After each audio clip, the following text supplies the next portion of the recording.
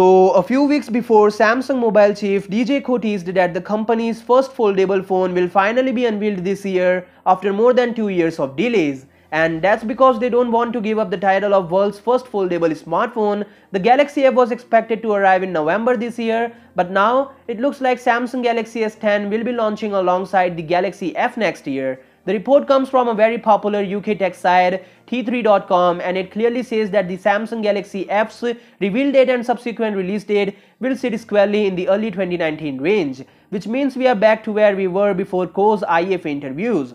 Now, reasons for the delay are unclear. Forbes reported last month that leaks from suppliers seem to indicate that mass production of the first generation of the Galaxy F wouldn't be occurring this year. Also, just because the company will not be making an appearance at the developer conference doesn't mean that we will not see a tease for the device. Samsung is likely ready to go with its specs and features and may still deliver a glimpse of what to expect, but that's just speculation at this point, as there is no official word whether the company is ready for a reveal or not. The only thing that seems certain at this point is that the Galaxy F will be expensive and possibly a limited run.